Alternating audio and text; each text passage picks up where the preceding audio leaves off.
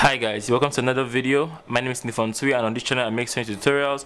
I post new videos every Wednesdays and Saturdays. In this video I'm going to give you guys tips on how to make a smoked Ankara dress. Alright, so you guys have seen the thumbnail already.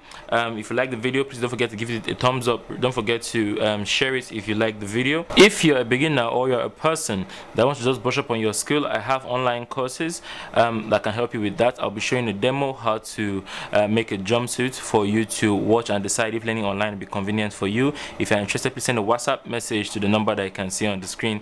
Thank you to every person that has subscribed, that has been here from day one. Thank you to my new subscribers. You're welcome. I'm very grateful for the support that you guys have shown me over the past couple of months. I started this channel in January and we've grown to almost 50,000 subscribers in less than a year, which is something that is very difficult to do on YouTube. So it's only thanks to you guys. Thank you for watching my videos. Anyway, not before I start getting emotional, I'll see you guys in the next video. Have a lovely day.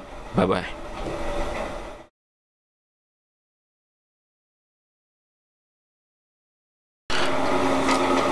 Alright, you guys are welcome to another video.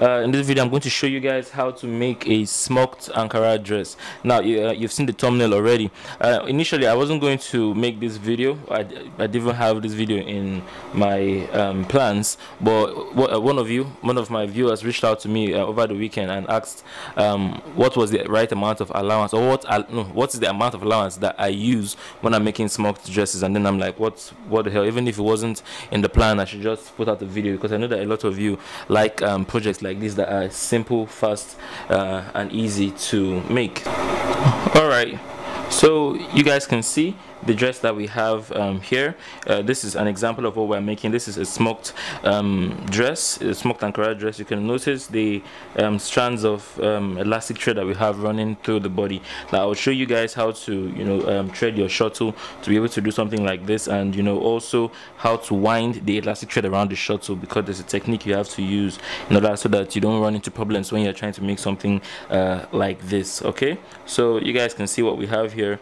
This is another example of it here, but it's basically the same thing. So the front and the back is the same from what we can tell, because obviously there is no zipper, so the front and back will be the same. You just have to add enough allowance so that it can pass through the hip and all the way up to the top. All right, so let's get to it.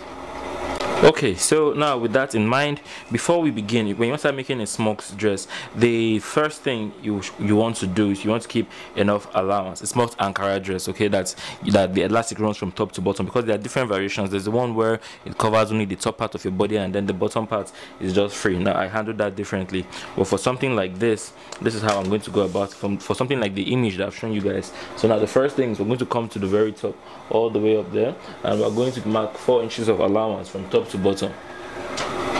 I'm going to mark 4 inches there, 4 inches there, all the way down.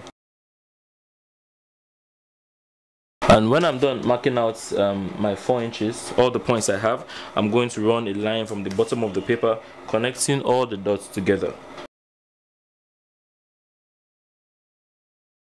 Now the next thing I'm going to do is I'm going to have to draft a regular pencil dress. Now if you've been on the channel before, you guys know how it goes. All right, so I'm going to come from here.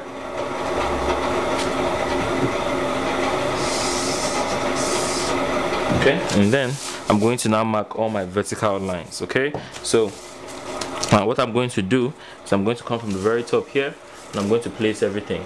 So I'm going to come from here and we are going to mark I'm going to mark the underbust length. The underbust length is 13, the bust sits as 9, that's from the bust points. Then I'm going to place the draw a line at the half cut. I'm going to use the half cut to find the hip. So after the half cut, I'm going to count, okay, I'm going to count 8 inches down, and I'm going to place the hip at 8 inches after the half cut. So this is the bust, this is the underbust around the half cut, and then I'm going to use that to find the hip, and then I'm going to mark my dress length. My dress length is 36. Okay, so I'm going to come to the end here. I'm going to come to 36 over here, and I'm going to make a mark. Okay, and after we've made a mark there, the next thing is just to roll the line. So I'm going to mark this DL so you guys don't get confused. So that's the dress length. Okay, and then I'm going to draw a line here.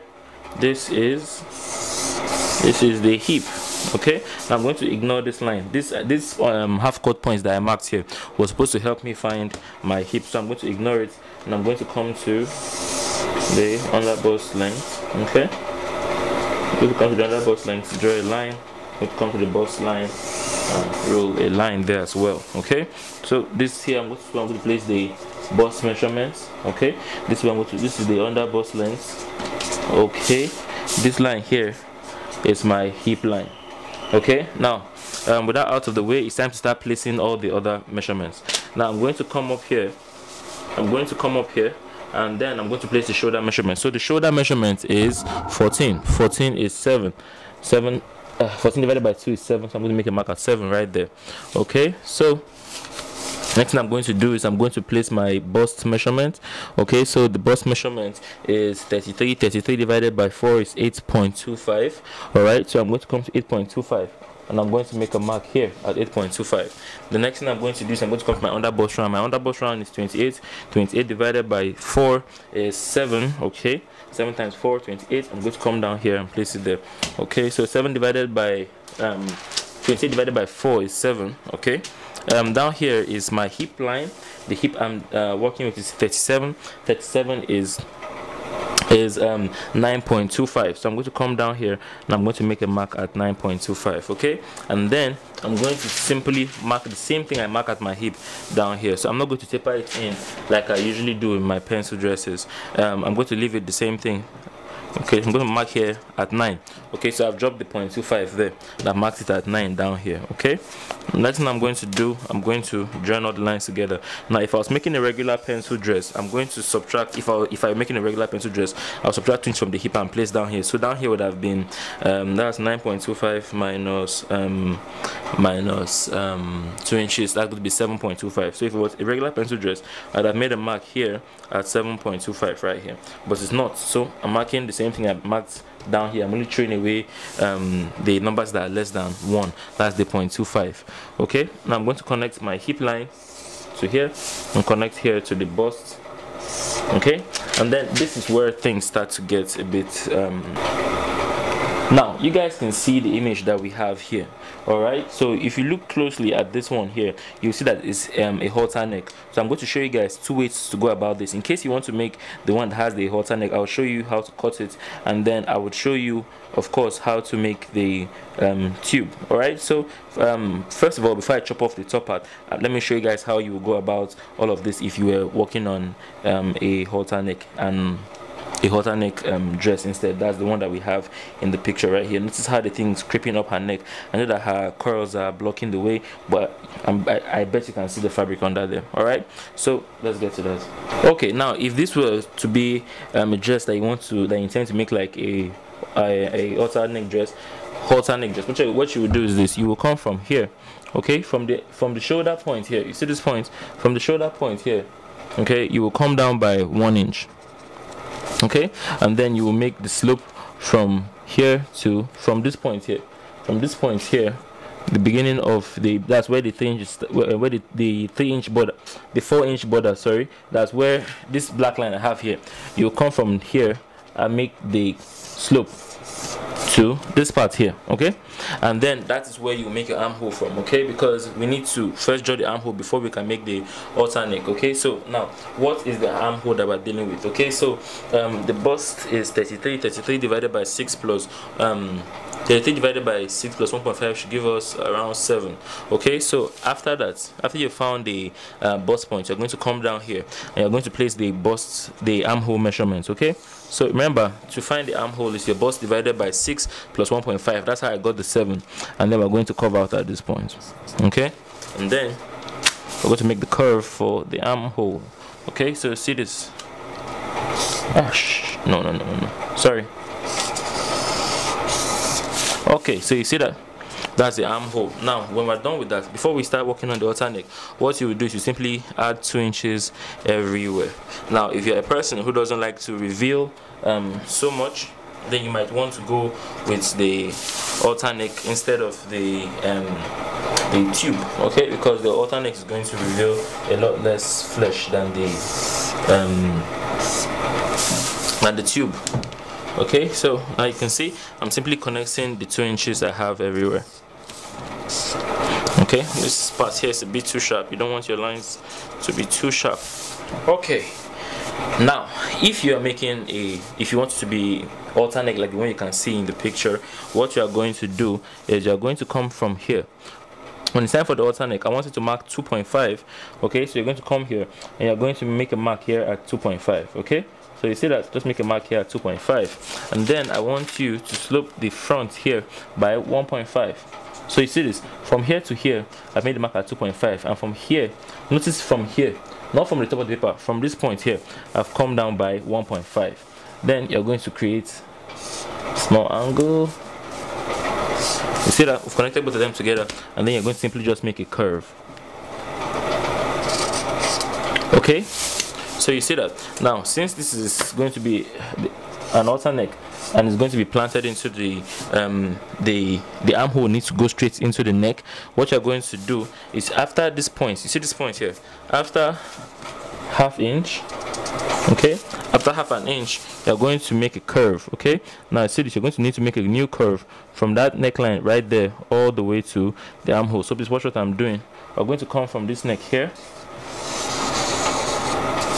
we're going to curve into the armhole. Okay, so you see, if you're making the outer neck, when you're cutting, you cut like this and cut out. Okay, so that is a tip for you guys if you want to make this to be an outer neck. But if this is going to be a tube, okay, like the one that we have on the thumbnail, what you're going to simply do is this. Now this is the bust line. If you come to this point exactly, it's going to be a problem. Okay, so you see this line here, this is the bust line. If you just come to the armhole and draw a straight line, the bust is the line that we would have will be too close to the bust line. So what you're going to need to do is you're going to need to raise all of this by 3 inches. That means that you're going to raise closer to your armhole. Now armholes like this, most times they're meant to sit a bit lower, but if you're making a tube, you want to cover up some of your armhole.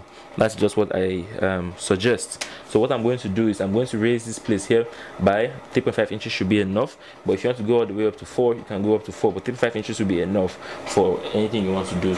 Okay, and this 5 inches includes the hemming that you are going to make. Okay, so 3.5 inches, draw a straight line. Okay, and then we're going to connect here to the top. And that is it. That is pretty much it. Okay, now the next thing I'm going to do is you're going to come to the bottom here and add whatever hemming allowance you're comfortable with. If it's 2 inches you use for your hemming, you can add that at this point. If you want to make it less, you can do that as well. Okay, so that is pretty much it. Okay, let me show you guys how you're going to cut it. Is there any need? Excuse me.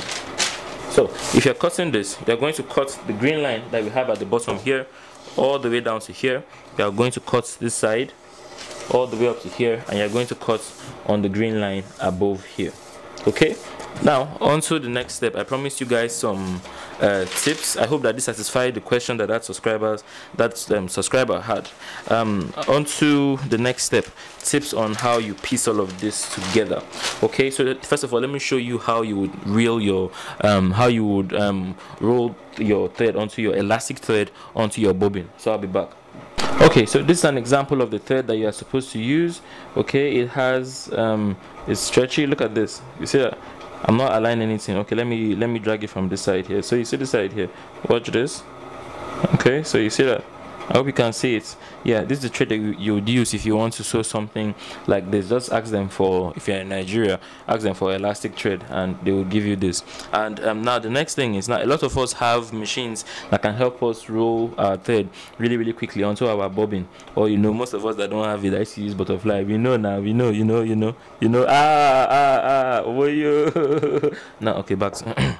But yeah, you don't want to use any of those fast methods when you're trying to roll your thread onto your bobbin. If you're trying to make a dress like this, if not, it will make the thread snap all the time when you are trying to piece everything together.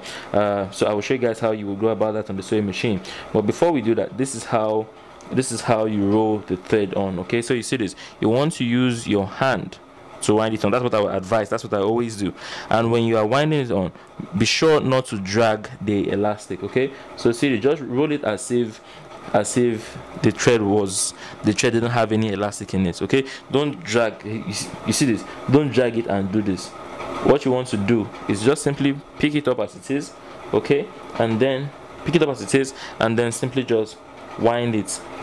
Just wind it on top. Okay, try not to engage the stretchiness that it has.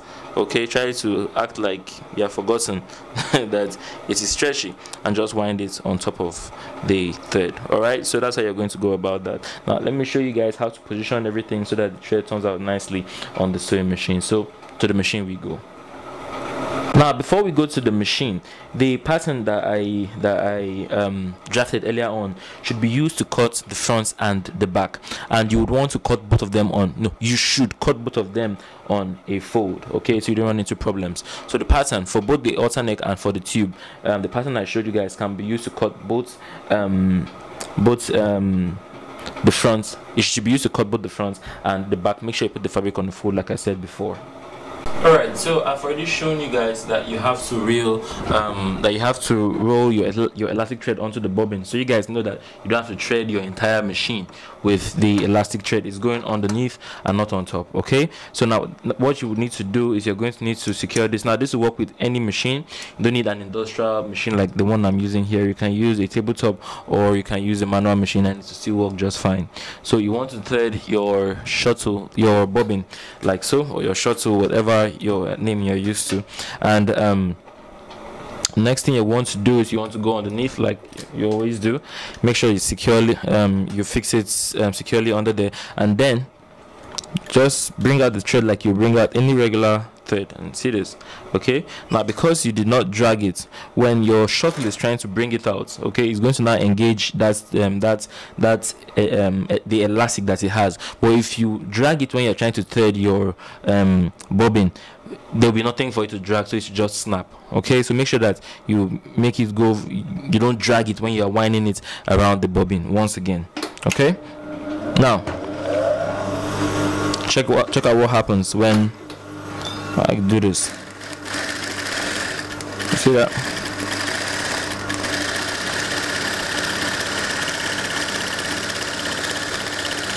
So you see that? Smooth and nice. Okay, look at how it has initiated the elastic around the very first step. Now the more layers you make, the more the more smoked it's going to look. Okay, so now I'm going to do one more level for you guys to show you guys the spacing that you should use around your dress. So a ½ gap between the two levels. The first one that we have done here and the next one we're going to do will be just fine. All right, so going for my second level, make sure to try to flatten it so that your lines don't dance. When you start sewing ½ inch, it should be ½ inch everywhere. Okay, so I'm going to simply just continue that all the way down. Alright, so that's just what you want to do. So I've shown you guys two lines. I'm going to see you guys in the next class. Simply do this all over the dress. It is a lot, and the model that I usually use doesn't want a smocked dress. So yeah, but with this I hope that this will be able to help somebody else on how to make a smocked dress. Alright, I'll see you guys in the next video. Have a nice day. Bye bye.